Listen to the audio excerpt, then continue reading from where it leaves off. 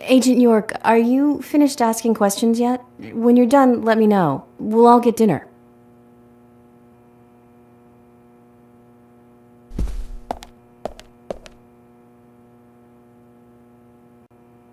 Agent York, your words really made me think about Anna's death again. How could one do such a terrible thing? I'm still in shock. Thomas, I forgot to ask. You don't have a tattoo on your back, do you? Tattoo?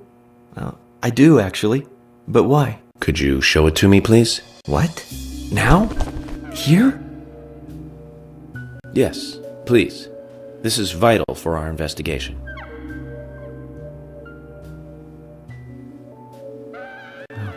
Okay, if it's gonna help you any.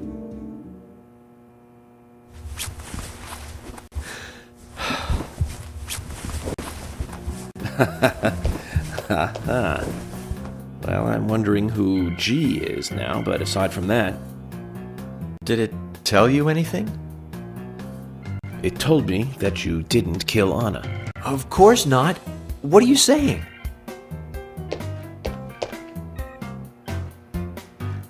You ought to see that tattoo, Zach. A big heart with an arrow through it and Love G in the center. I don't know when he got that done, but we've all been through the 80s.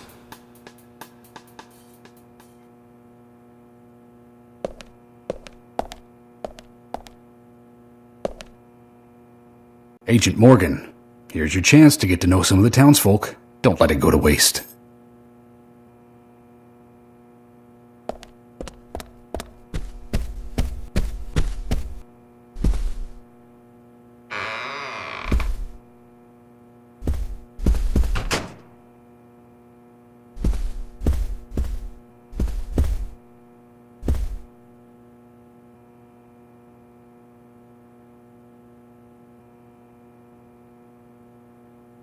So you're the FBI agent, are you?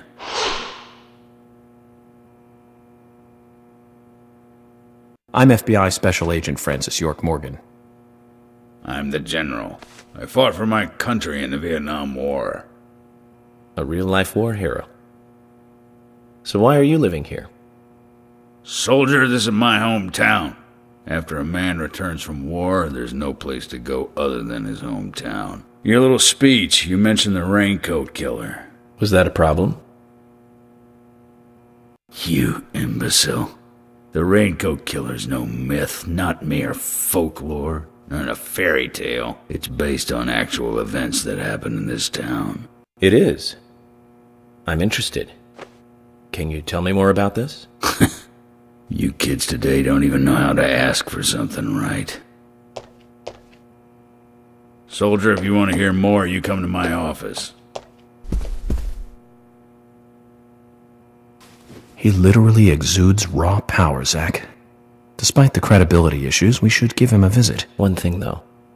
Calls himself a general, but isn't that a sergeant's uniform?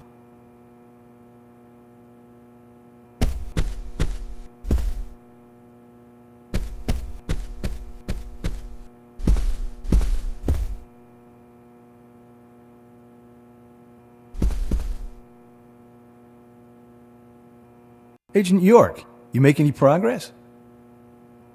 Of course, plenty. Tell me, Usha, when is Anna's funeral? That's still undecided. Sally isn't really in any condition to do it right now. Her mother? I don't see her here. Anna was her sole reason for living after her husband was deceased. Well, she's probably huddled up at home. And I should probably take some time to pay her a visit. Well, yes, you should. And I'd appreciate it if you could, too. But don't go too hard on her, okay?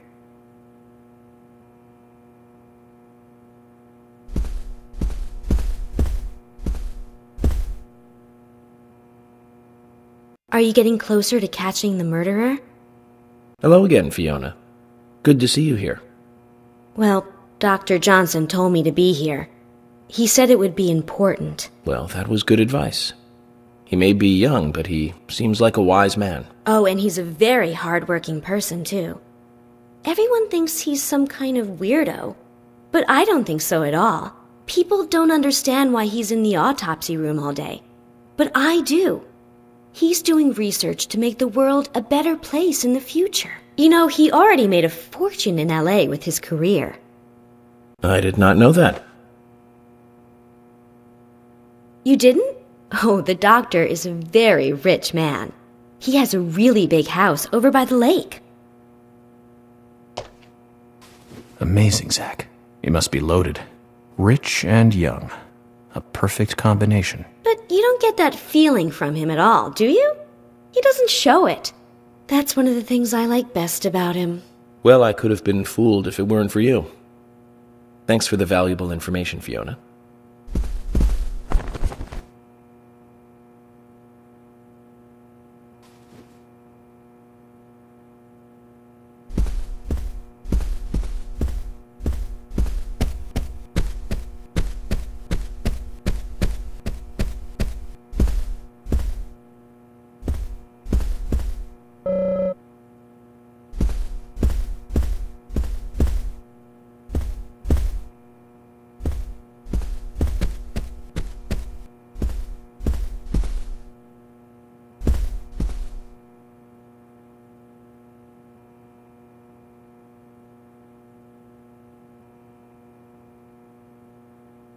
You're Isaac and Isaiah's mother?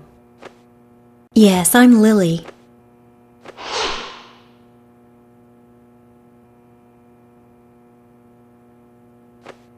I'm FBI Special Agent... Agent York, right? You are good. The handsome special agent from the big city. The facial scar trademark. The way you introduce yourself. Everyone's talking about you. Well, I can't say much about the scar. But the way I introduce myself, Zach and I consider it a kind of ritual of sorts. Everyone has their own rituals. It's like always leaving the house left foot first. It's one of those things. You certainly are a funny one. So, have you noticed anything strange or out of place recently? Well, Becky's been taking a couple of days off from work, but aside from that, I heard she was in shock after the murder. But... You think there's something else? Well, I took the boys along to see her today. She's always so kind to them, and they love seeing her too. But she took in the boys and told me to wait outside. Something about a special secret between just the three of them. I just couldn't understand it. Now that's interesting. Thank you, Lily. Perhaps we should give Becky a visit tomorrow, Zach.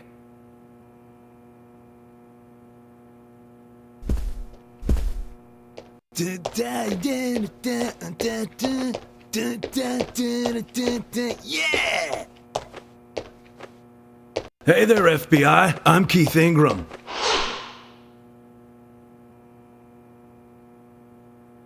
FBI Special Agent Francis York Morgan. Please, call me York. That's what everyone always calls me. Okay, York. No problem, man. So, Keith, I hear you run the Milk Barn convenience store. That's right, man. Rock and roll! Do you sell raincoats there by any chance? Yeah, but nobody ever buys them, though. Anyone who wears one of them, I say, just ain't a rocker. But you know, that scar of yours, now that scar rocks. This scar rocks? Now that's a new one. I'll drop by your store soon, and let's talk then. Yeah, cool, man. Rock on, FBI!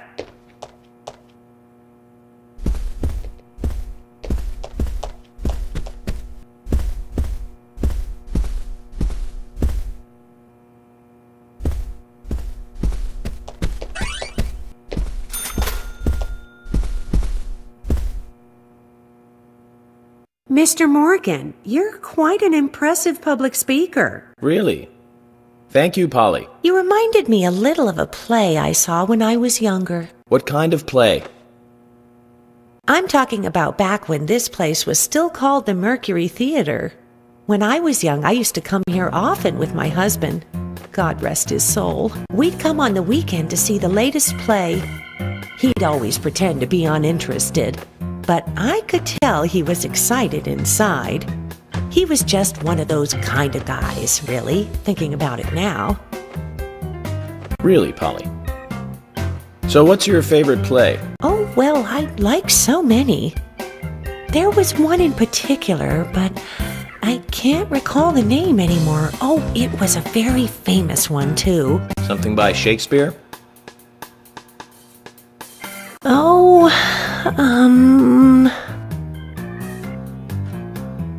no, nothing. One more bell that doesn't ring anymore. I've always been forgetful about the plays we used to see anyway.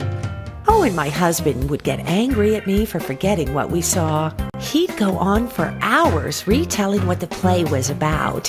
His eyes were so sparkling, like a happy young boy. I see. So, what's your favorite play? Oh, I almost forgot, Mr. Morgan. We're going to have another guest soon. I have to get back and get things ready. Sorry for having to hurry away. I'll see you back at the hotel. Zach, I think she could embarrass the toughest of the FBI's interrogators. She successfully avoided answering my question, Zach. Amazing.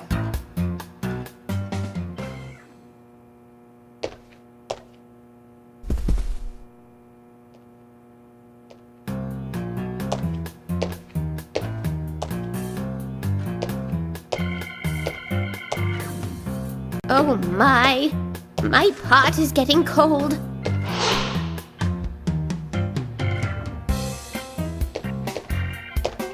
Hey, mister, my pot is getting cold. You are... who? What are you saying? I'm Sigourney. Sigourney. Sigourney. Okay. Now, what is the matter? Can you explain? No time for chatting. I need to hurry. My pot is getting colder. Oh, you're useless. Zach, we've met all sorts today, but really, she takes the cake. Amazing.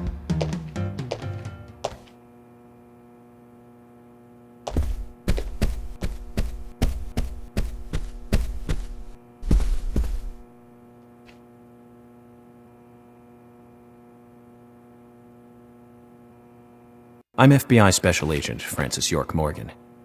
Please, call me York. Wesley, owner of the gun store called Panda Bear. People around here call me the gunsmith.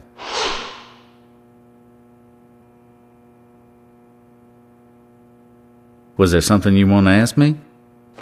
How do you make a living running a gun store in a place like this? I'd be worried because there can't be that many customers. Worry gives a small thing a big shadow. I do gunsmith work in my shop, too. If you got the skills, the customers find you. All you need is a network. I hope so.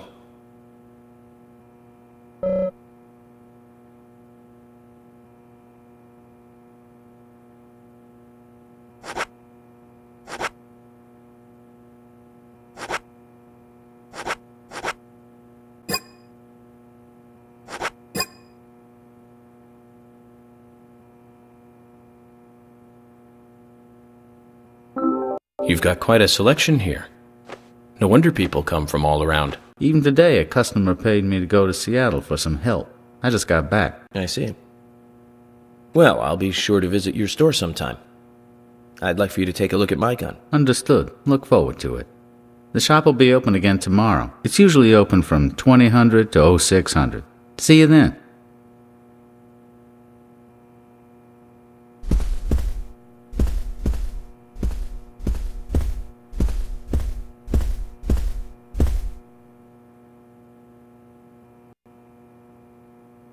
Can you tell me if you noticed anything strange about Anna before the incident? Well, I'm not sure if this will be of any help, but... Anything, no matter how small, could be of help. Well, you see, the diner closes when it rains. Many shops do that around here, as you might have heard. Anyway, Anna always seemed unfocused the day after it rained. And came in late, too. It was almost as if she used up all her energy the day before. Come to think of it, that was really strange. Did that legendary monster really kill her? It wasn't a monster. Just a criminal. Criminal I'm going to catch and bring to justice.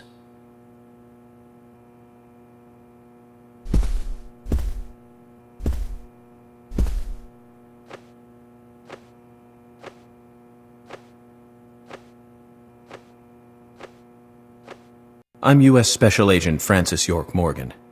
I presume you are the owner of the diner that Anna worked at? That's right.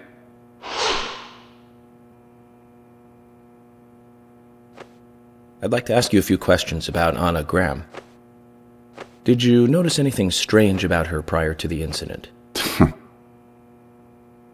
Nick, are you hiding something? No, nothing. You sure? I'm sorry, but I don't like repeating myself.